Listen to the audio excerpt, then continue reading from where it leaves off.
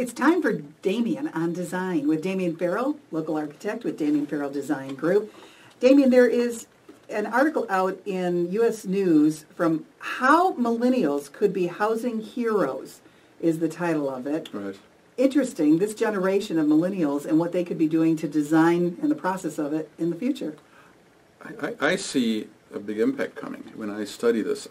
You and I are both really fascinated by this whole arena of design and home design. Mm-hmm. And as I think about it and I read and set the context for the millennials, I can't help but feel that there is some change that has to happen and change that's going to come about in the stuff that we are used to buying every day and accessing every day. Well, you know, we were talking a couple of episodes ago here on 1290 WLBY with you about how the baby boomer generation, I think that many builders out there are finally getting on board with the fact that there are multi-generational families now. There are needs of multiple master suites, Yes. Need to have ADA compliant, Right. to have houses that we can actually grow old in. I hadn't thought about it from the other direction, from the younger people. Yeah. Well, and there are two. So if we put this in context, this is one of the largest generations or one of the largest groups that we will have ever had in this country, right? So right now, in 2015, so this is a group that's, the definition changes slightly, but essentially 18 to 33 years old, give or take in there.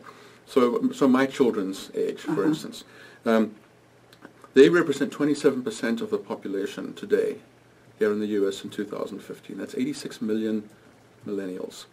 That's very big. So that will begin to surpass the volume, if you will, or the size of the baby boomers quite shortly. Mm-hmm. And so, and they've got a set of values that are coming, that they've been shaped by technology, by the Depression, or the Recession, I should say, the Great Recession, right? Well, they've been shaped in certain ways. And so what the gurus are predicting is that they're going to come out of this as their buying power increases, as mortgages do become more accessible to them, that they are going to be looking for quality and not quantity. They're not going to be looking for the size. So they're going to be looking for smaller, less expensive, but good quality. Well, the same thing is going on right now then with the baby boomers, who in the downsizing trend and wanting to stay at home for longer periods of time are essentially doing the same thing. That's a good point. So there's this kind of convergence, but from two different directions, right? So the millennials have come out of this terrible time. We've got this college debt, which now reached $1 trillion, right? Mm-hmm. And it's been talked about, but who knows what that impact's going to be. So that is enormous. During the Great Recession, we saw they predict somewhere between 3 or 4 million more millennials living at home during that period than we have had in the past. How is that impacting this then? So and then the flip side of that, so in 2014 we saw a 60% growth in job opportunities for the millennials. All right. So all of these things are coming together, and everyone's trying to make their predictions about trends, about what this is going to mean. What they do know is the millennial generation is being called the generation of choice. They've grown up with a tremendous amount of choice. They've grown up with this absolute blossoming and this explosion of technology, and they're accustomed to that. They like experience. They like the experience of participating in stuff. So take, for example, a company like Tom Shoes. All right, you go online and order one pair of shoes, they donate another pair of shoes. All right, so you've got, I think, in the region of 200,000 pairs of shoes being donated. All right, so companies like that where you can go on, design your own T-shirt, and then through a public voting process, the certain T-shirts are selected to be printed and sold. So there's this engagement and this level of customization that this generation is accustomed to. All right, so how's that going to impact where they live? Well, so we know right now it's hard for them to get mortgages. So the rental, the apartment, the rental house, apartment, and so on, I think that's going to continue to be very strong, and so does everyone else. So as I think about that, look at our apartment stock around this town here in Ann Arbor, the college town. Pretty poor, right? It is. I mean, 20, 30, 40 years old stuff, right? And very run-of-the-mill, small windows, very generic kitchens. Not the amenities you just painted for what the millennials want. No, not at all, right? Yeah. So, as I start to think about this, and I think about things like modularity and factory built and components, and you start to apply kind of the IKEA thinking. Mm-hmm. You know, imagine if you could rent an apartment where, yes, your bathroom obviously is locked in and your kitchen is locked in to a certain extent. But what if the bedroom area, for instance, was a large space? And if I signed a 2 or a 3-year lease, mm-hmm. I had the ability to take that space, and maybe it comes with one bedroom and then there's a flex space. What if I'm a single person or a couple, and maybe in that process I'm starting a family? What if I could take that other bedroom and actually break it into 2 spaces for the period of my lease? So what if my modular wall system was a plug-and-play system that I, as the landlord, kept in a warehouse in the same way that landlords keep stocks of mattresses and beds and all of that stuff? Sure. Okay, so just expand that thinking. So what if I could take that other bedroom and part of it is a nursery and part of it is a little study? Did you call that a plug-and-play? Yeah. I mean, look, so, and that I get from, there's a company called DIRTT, D-I-R-T-T, started in Canada, now working and operating in the U.S. We have actually worked with them, and they make demountable, literally plug-and-play wall panels. And they are very thin, made out of aluminum extrusions, but they have very good sound attenuation. They're very flexible, so you can go online, literally, if you're working with DIRTT, you will go online, you'll use their software, it's called ICE, and you will design, in this case, your office layout, but they're actually getting into multifamily. So this is, I don't think I'm reaching too far here. Mm-hmm. You do your layout working with one of their consultants. You pick your finishes, you pick your panels, so, you know, glass or a solid finish or mirror. You can get TV built into it, for instance, because our screens are so thin now. Oh, neat. You can get sliding doors, you know, barn-style doors. Mm-hmm. That goes straight to the factory. And I was down in Phoenix, and I went to the factory, and I saw this happening. So so you and I could sit here, design a layout for an apartment, send that straight to Phoenix. Those pieces would be cut and assembled right there on the floor, and then shipped out. So if I designed my apartment, for instance, on a 3-foot module or a 4-foot module, and yeah, it limits in some ways, but what if I could provide my tenant that kind of flexibility? Because they want choice. They want choice. How interesting. Right. So there's an application. I think furniture is going to have to head more and more. So another thing I found out, the millennials are likely to change careers 3 to 5 times in their lifespan, unlike our generation, right. baby boom and so on. So that to me means but they've also expressed this very, very high desire to own. That is probably one of the major priorities, is to own a home. But if they're going to be moving around, what does that mean to them, right? We can't predict the financial market. We can't predict the change in values. But if I'm doing that, then surely I'm going to be looking for things that are modular, that I can replace if they wear out, things that I can transport fairly easily, things I can take up and down stairs fairly easily as well. It's a generation, too, that I don't think have some of the design values, if you will. Let's take a company like, if you and I think of Baker Furniture, Hendredon Furniture. Right. What do we, very heavy, yeah. very ornate stuff. That in an era when we bought a house and we lived in that house forever, right? So I think that's changing. I think of Fawcett Design. Take that as an example. So right now, as you know, you and Dean are both building homes. Right. You can go out there and there is so much available, right? I mean, it's mind-boggling.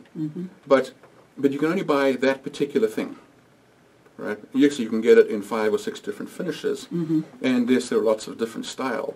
But what if I, as a manufacturer, was able to give you the option to go online and pick the components and design your own and customize your own? So think of what Mini did, all right? Design your own Mini. They started that whole trend. Right. Go online, build your Mini. Order it online, go pick it up at the showroom, all right? And, I mean, that's the recipe for success for them. And many of the other auto manufacturers are doing the same thing.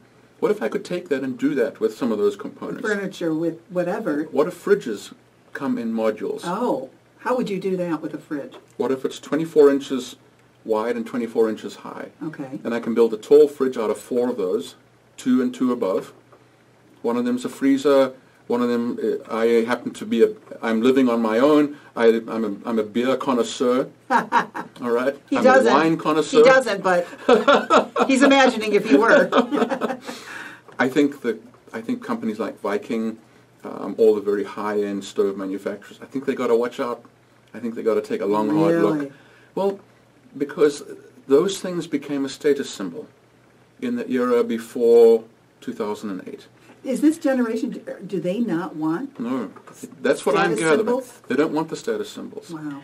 Talking about millennials here on our Damian on Design on the Lucy Ann Lance Show with Damian Farrell, and what kinds of trends will come out of this generation because of it. I love the fact that in some ways it mirrors what the older generation, the baby boomers, are going through as well. Yes. I just want to bring this up. I want to get your opinion on this. Governor Rick Snyder. Yes. He recently was laid up. Yes. Because he had a blood clot. And prior to that, had been running on a beach in Florida and twisted his tendon or whatever. Yes. And now blood clot. He was in the hospital for a few days. I am shocked that while he was in the hospital, it's announced that they buy this condo in downtown Ann Arbor on Main Street, multi-level condo above. It's an older historic condo. They're renovating the top floor, taking a person who's an historic architect who did some work up on the Naga Island. Someone who's been on our show. Oh, really? I didn't know that. Gene Hopkins. Oh, wow, there you go. Yes. Mm-hmm. How, and I don't know if there's an elevator in there, but how is it someone who now has a better appreciation for what it's like to be laid up, and I think he was using one of those knee boards to get around on, buying something like that?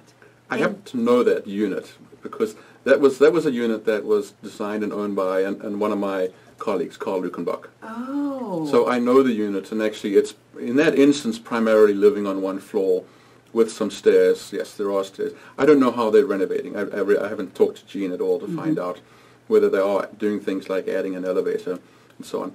They have younger kids. So I think that, and I know the unit, it's stunning. It's a beautiful big space. You know, it runs from the alleyway all the way through to Main Street, so the light pours into it. Carl did an incredible job designing that. So I think the question is a really good one, though, in general. And what I'm seeing in design is almost all of our clients saying, what if? And so we are allocating space for elevators for the future already. They've become more of a lift than an elevator. So that industry has also really adapted very well to design demands. It's no longer a big cost item. It's something that can be retrofitted very easily if you allow for it. So perhaps there is some planning that has gone into that unit. And years ago I snapped my Achilles tendon as well and developed blood clots and had some of the same issues. And actually ended up spending about 3 months in a wheelchair and learned a very clear-cut appreciation for accessibility issues. Right.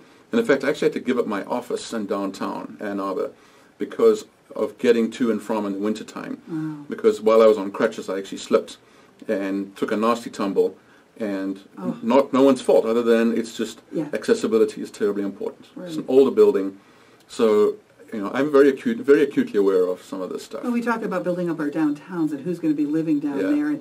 And even older people want to kind of be where the heart of the town is. And the millennial draw, too, is more to the urban centers. So even though towns like Ann Arbor, Boulder, some of the other college towns are terribly popular because they offer so much in choice, choice and design and experience. Right. I mean, living in Ann Arbor is an incredible experience if you choose to operate there or choose to indulge in it. But really the major centers are going to draw the millennials closer because that is where the choice is. So there are just a lot of interesting design challenges coming up. I think those of us involved in multifamily design, multifamily construction and design, we're going to have to think very hard. I think the game's changing, and I think that's wonderful. I think that this, what design, what we provide, how we bring more light in, the as we've talked about before, the awareness of green and energy consumption is huge. Right? It's just now, it's all across the board. The space I'm taking, the space I'm buying, or building, leasing, it needs to be green, it needs to be healthy, and I'm very concerned about what it's going to cost me to operate it. Yes, you as the landlord, you're simply passing these costs on, but you know what, I now care. So with the onslaught of technology and the ability to control things from your phone, from your tablet, this is becoming de facto part of life for millennials. We do have a client, for instance, recently we just finished a project. He literally controls his home on a daily basis from his telephone. All right, so depending on when the kids are coming home, when they are coming home for dinner and so on, he literally adjusts things in his house to manage his energy consumption. So he can turn on outside lights. He can open garage doors and close them before he even gets within range. He can turn, he can manage his heating and cooling. Right. Are we going to see more of that built into future home design rather than something you purchase after the fact? I think apartment owners are going to have to start thinking about systems like Nest. Yeah. Where you're matching not just the technology but also the looks and the design to things like Apple. Right. I mean, go into any iPhone or any Apple store. That's the bar now. That's where the millennials are. They are enjoying that experience. They are customizing everything they do. They are buying Burberry, a name that you and I think of as, let's call it old-fashioned traditional coats, right? Right. Burberry, 58% of their sales now in the millennial market are generated from their in-store tablets. Really? Wow. Isn't that interesting? Yeah. So we'll go to the store and see all the stuff and not necessarily interact with any salespeople, and we'll do it there in the store on the tablet because we're so accustomed to that. And in doing so, we don't mind if we don't take it home right now. How is all of this going to add to the cost, though? As a builder yourself, as you look at multi-family type of units, how on earth can you do this cost effectively? Yeah, you've nailed it. That's exactly what it's going to be, because financing is harder to get right now. It's cheap when you get it, right? That's great, but it's very difficult to get it. Okay. All this debt and rising costs. Building costs have not gone down or leveled out at all. I think we're going to have to look to modularity, to components that can be assembled either in factories or in multiple pieces that can then be put together and customized. All right. Is it easier to get that financing if you build some component of affordable housing into the units? Yes. Well, that's a good question. That is really being driven a lot by the zoning ordinances. So in most cities, you can get additional density on your land if you provide a certain percentage of affordable housing. That is becoming very popular, and almost every project you read about now all across the country has that in it. So that's great. And it's not always just affordable by formula. So micro units, for instance, lowering the size, lowering the cost, just making it more affordable in terms of in its competition, if you will. So it's still market rate, but still reachable. I think that we're really going to have to address that with the way we design. Things like heating and cooling systems have become more sophisticated and smaller and more efficient. That works to our benefit. So things like ducts and things that take up space when we're designing, as we can split these systems up into smaller components, that's all good and that's all working in the right direction. Damian, for millennials who want to stay near the center of town, there's not much land to be doing what you're talking about. No, there isn't. Are we talking about retrofitting? No, I think that's where that's got to be out there. I don't see how we avoid that. I think the smart apartment complex owners have got to be looking at their stock and saying, okay, so I'm full right now, but how am I going to maintain my competitiveness? If I may say, McKinley, I think, has done a tremendous job. Yeah. I don't know about internally with the apartments, but just from the looks of them on the outside, they have really spruced up their stock, which goes all the way back, I think, to the 70s here in town. Absolutely. All the way back to complexes like Roundtree, right, Glencoe Hills. You're absolutely right. I think back to when I arrived in this country, I actually lived in one of their complexes, one up on Pauline, and so from then to now, flowers everywhere, nice signage, clean. I really commend them. They've done a tremendous job. I agree with you. They've really upped the ante and raised the bar in the aesthetics. Yes. And I'm sure that must translate into all sorts of good things for them. I mean, Alvarez is a great friend of ours, a very personal friend.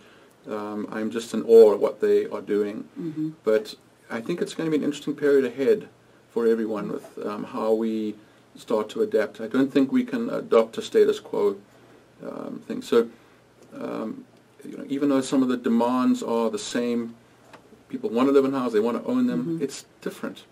It's different. We're seeing it in our practice. I see the trend too. There was a time we would start 4 to 6, what I would call super homes, if you will, a year.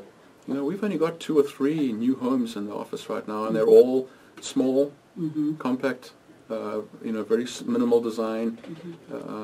It's not about the square footage anymore. Amazing. The trends in the housing industry and how they are being driven by the particular wants, needs, desires of the millennials, of the baby boomer generation, and really if you're in the industry, if you're a builder or designer, you have to be in tune with that. I agree, because the people who are making it, the companies that are doing it, they really understand this group of people. They understand the desire for choice, customization, and experience. Yeah. That's what they're looking for, and they understand the elevation of social consciousness. I want to be part of something, I want to be part of a community, I want to give back. We forced the issue ourselves with the house I'm building, and you know this well because you've been peeking in on the project for me. I was hearing in the beginning, we're not a custom builder. We're not a custom builder. Yeah. And while we understood that going in, we forced them to be somewhat of a custom builder. And now they're looking at what we're building, they're saying, we've got people interested in 2 master suites. We've got people interested now in ranch houses that maybe aren't so ranch-like. Yeah. And I think you're going to see more and more of that in the future. I think the production part of it has to shift into a different kind of production. Yes. Yeah. I mean, these builders have to make money, obviously, but absolutely. You've got to provide what your clients want, too. So. Yeah. Great talking with you. Thank you. Damian Farrell is a local architect with Damian Farrell Design Group. You can go online to dfdgonline.com. Check out his work. It's absolutely gorgeous. And listen each Saturday here on the Lucy Ann Lance Show for Damian on Design. This is Ann Arbor's Talk Station, 1290 WLBY.